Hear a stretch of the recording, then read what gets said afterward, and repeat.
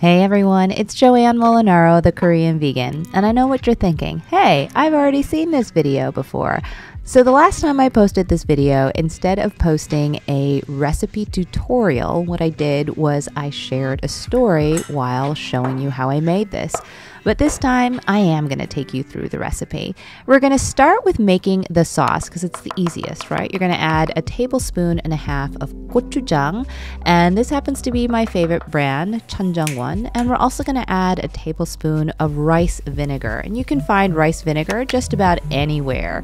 We're also going to add a tablespoon of sugar. If you don't want to use sugar, you could also use maple syrup, agave, whatever kind of sweetener you want. And I'm adding 1 tablespoon of soy sauce. Just going to mix that all up, and then we're going to set that aside for later use. Do give it a taste if you can. Make sure that it's sweet enough for your preference. Now we are going to saute our kimchi, and I'm going to start with about a tablespoon of sesame oil over medium-high heat. And we're going to add about 1.5 cups of overripe kimchi. So this is not the kimchi that you use right after you buy it at the store. This is the kimchi that's been sitting in your fridge for at least a week. And the reason for that is if you try to use kind of not yet ripe kimchi or just ripe kimchi, it's not going to caramelize the way that you want it to. And then we're going to add just a little bit of that sauce. I'm using about 1.5 tablespoons of that sauce to kind of help bring out the sweetness in our kimchi.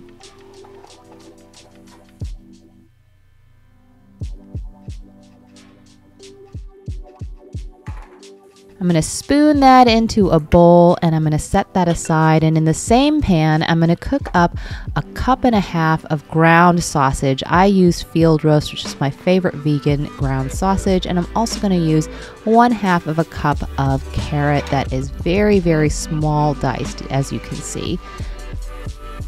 And we're just going to cook that up until the ground sausage starts to brown, and we're going to set that aside.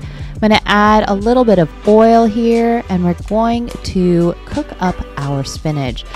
I originally said 4 cups of spinach, but I ended up not using half the spinach, so I changed it to 2 cups of spinach. We're going to add a little bit of salt and pepper as well to that, and we're just going to cook it up until it gets nice and wilted down, as you can see. It's amazing how 4 cups of spinach turns into 1 cup of cooked spinach.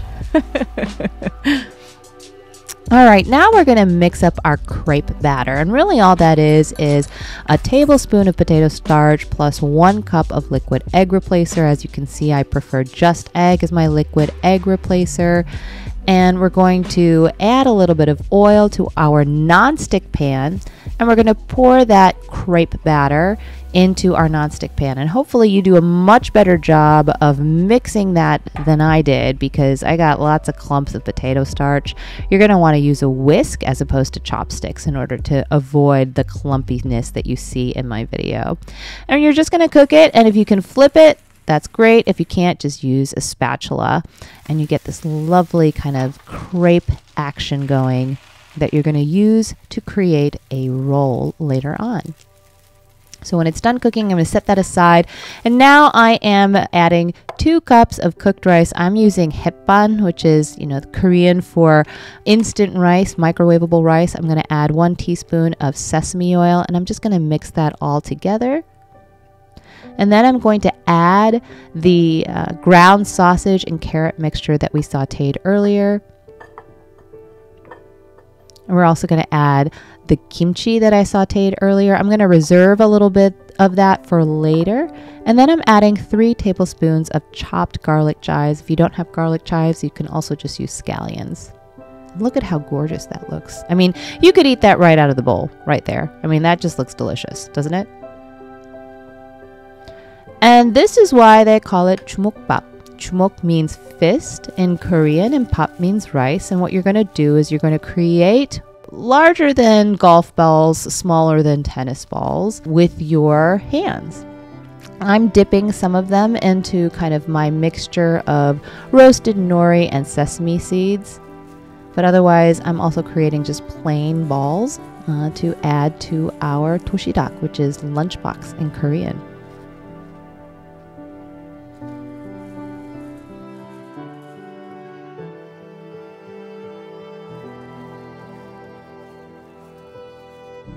I'm going to take my gloves off. If you're brave, you can do this barehanded. I was not that brave.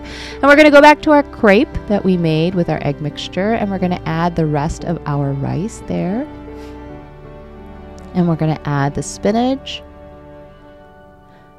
I added just a little bit of salt as well to season it. You can also add some cracked black pepper, and then we're just going to roll it up like a fruit roll up.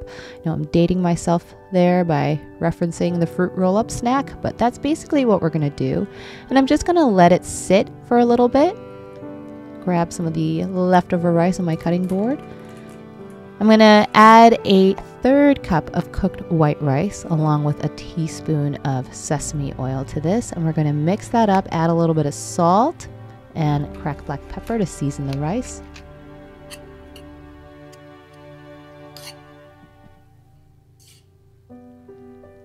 And then I'm going to take about 3/4 of it, or maybe half of it, and I'm going to create sort of a patty. And then I'm going to take the sauteed kimchi that I had reserved and sort of put that in the center of the patty, and then use the rest of the rice to cover it up. And then I am going to create a big ball of rice. And the idea here is to create sort of a stuffed ball of rice, stuffed with that delicious caramelized kimchi saute that we created earlier. I'm going to kind of press that gently into a nonstick pan that I've oiled with a little bit of extra virgin olive oil. The idea here is to be very, very gentle because you don't want it to fall apart. You can sort of see that it's wanting to fall apart there, and I have to kind of push it all back together. And we get this lovely hockey puck of rice stuffed with the kimchi. Finally, last but not least, we want to slice up that crepe egg roll rice thingy. And it just looks so beautiful. Look at that bright yellow color that you get with the gorgeous coloring of the rice. We're going to put our fist rice in our toshidok or lunchbox together with those egg roll thingies, as well as our hockey puck rice patty. I'm going to add a little bit of that sauce from the beginning along with some of that leftover nori mix. And there you go. There's our toshidok. You're going to want to eat all of this by yourself. I wanted to eat it all by myself, but I had to share it with my husband. So delicious. Anyways, guys, I really hope you enjoyed this video. If you haven't watched it yet, go ahead and check out my story time video with the same recipe. If you did like this video, make sure you hit that like button and please subscribe so that you don't miss out on future Korean vegan videos. Have a lovely day.